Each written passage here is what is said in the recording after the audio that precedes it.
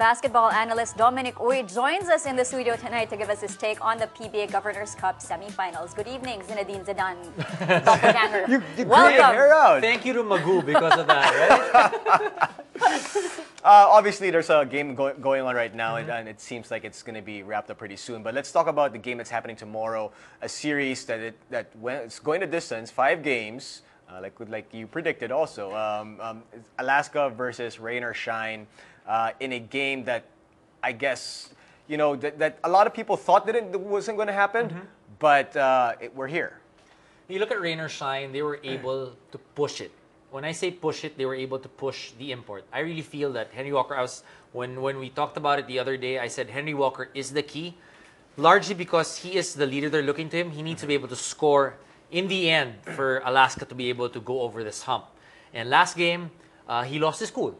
He got a flagrant foul penalty 2, and he wasn't able to finish the ball game. Though there was a big fight back by the locals of Alaska, which is great coming into game number 5 because it shows that Alaska has the tools, but they'll still need their import in a game number 5. I got to ask before we get further, speaking of the imports, Arizona Reed, he seems, at least in my opinion, sometimes he does a little bit too much. And the rest of the locals of Rain or Shine, who are capable, more than capable of carrying a team, they kind of just tend to sit back and relax and watch AZ Reed do most of the damage. When you look at Rain or Shine, they've figured out the roles. And I spoke to Gabe Norwood, and he said, you know what, with Arizona Reed, we've finally said, you know what, you're our leader. You lead the way, both offense and defense. If you looked at his previous stints in the PBA, he was shoot first, or more or less shoot all the time. Now he passes a little bit more. So there's still sometimes during the game that happens, but I think he plays with a lot of intensity now, both on defense and offense. Before it was mostly offense. Now the defense really has stepped up. And I think that observation of yours is largely because anybody in Rain or Shine can really pick it up anytime. And Coach Yang has this penchant of finding the right guy at the right time. So, for Rain or Shine, the import will play less of a role for them clinching the series. Okay.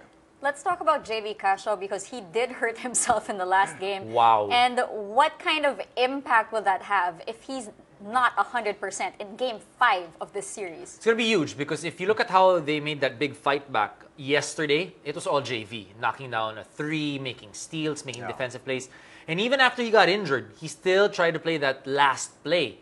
So the heart is there. Hopefully they're able to rehab and basically patch him up for tomorrow's game. And when I saw the replay, it hurt because it seemed like he twisted his ankle and his knee. But JV's got a fighting heart, and hopefully he'll be okay for game number 5 because he has definitely been playing so well this entire conference ever since Coach Alex took over.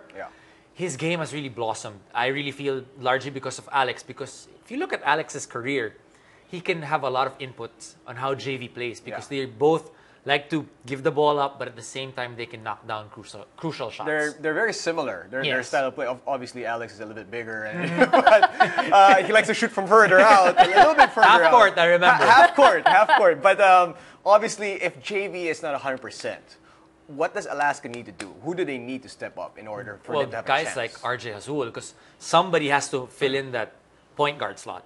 It cannot be, of course it'll be a collective effort.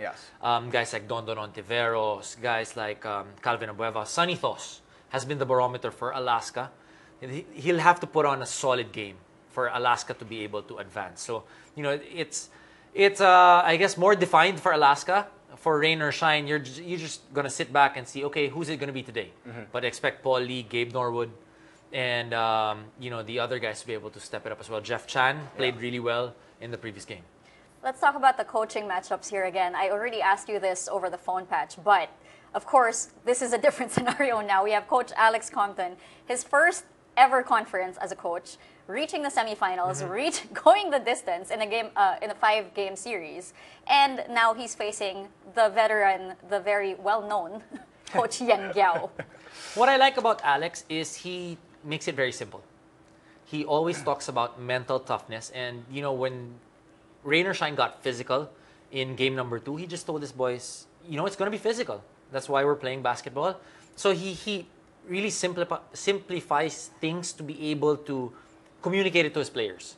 And I like that because Coach Yang may have some things to pull out from his pocket because he's got that experience. Yes. But I think Coach Alex has that calmness and that instinct as a player to be able to counter it. The question is, which players will react? Yeah, and also which pieces will be available for Coach Alex. Now let's look at the backcourt of Rain or Shine and the front court as well, because this is a very bizarre team.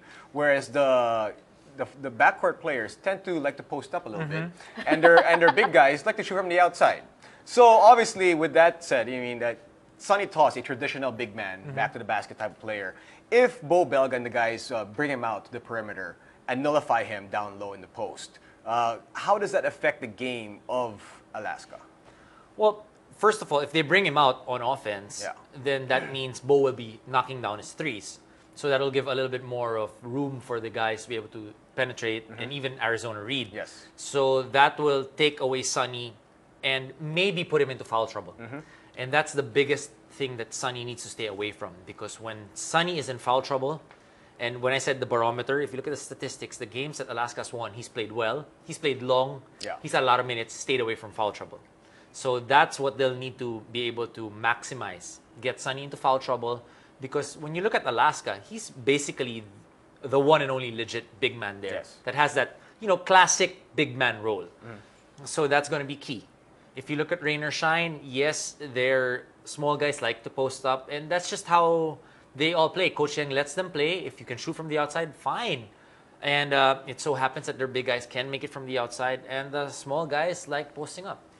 All right, we talk more about the PBA and read replies to our Twitter topic of the night when we return. This is the Solar Sports Desk. Keep it here. Okay, well, obviously, the talk and text is out. We already have San Mig Coffee in the finals, and going for a grand slam. And it just ended. The game just ended. Game 5 just ended between Talk and Text and San Mig Coffee. San Mig Coffee is through to the finals. Your take? I mean, we mentioned before about fatigue with San Mig Coffee, but it doesn't look like they're getting tired at all. We've been talking about fatigue in the PBA for San Mig Coffee for the past 3 conferences, and they've always found a way to win. You look at game number 5, James Yap again. You look at all the big games. It's been the big 3 that have always come and produced. James, PJ, Ping. These are the guys that are so consistent. But to get them there, they'll need the team. Guys like Maliksi, guys like Baroka. They play big. And then when it's time to take over the big game, James, PJ Simon, these are the guys that are knocking down shot after shot. So it's a great team effort. They've built this team to have this kind of a run. Okay. There are several scenarios here that would make a great story for the PBA finals. I mean, you have San Mig Coffee going for the Grand Slam, and if Alaska makes it, my goodness, former Tim Cone team against current Tim Cone team going for the Grand Slam, I don't even know. And then, of course, if you have Rain or Shine facing SMC, then, of course, Tim Cone versus Yang Giao. I mean, what are the possible scenarios here, and how intense could this finals series be? I think if you look at first, let's say if it's Rain or Shine that goes through, definitely it's going to be fireworks because it's going to be physical, and they want redemption, right? And if it's Alaska, I mean, first of all, when Coach Tim left, I mean, it's been a while, but it would be sweet to beat him. And I guess it's most motivation for Rain or Shine or Alaska. For San Mig Coffee, their motivation is just to get the Grand Slam. It doesn't matter who's there. There's no real, I guess, personal vendetta to any of them, but just one goal. And if they're able to focus on that, then San Mig Coffee is going to get their Grand Slam. Before the semis actually started, Miko was we were chatting with Miko, and we kind of said, it's kind of, some people have been saying that dapat this was the finals, the San Mig Coffee versus Talk and Text. And Miko's pointed out, you know what? Yes, he understands why people would say that, but don't underestimate the 2 teams on the other side of the bracket, because they've done enough job, they've done their work to get here, and they are formidable come the finals. Now, having said that, when you look at the lineup of San Mig Coffee, it looks like this was a team that was well thought of. Everything about the team, top to bottom, the lineup, everything about the way they play is just solid. It's the way a basketball team should be put together. However, can this group be beaten by either rain or shine or Alaska? Well, I think if they're not focused, if they're not able to do what they're good at, they're great at maximizing or taking control of the pace. Coach Tim, you know what? The key there is really Coach Tim. If you look at even the previous championship, him resting the big three at a certain point Yes. he's just a genius because he's seen it before. 27th, maybe finals appearance for Coach Tim. It's hard to argue with something like that.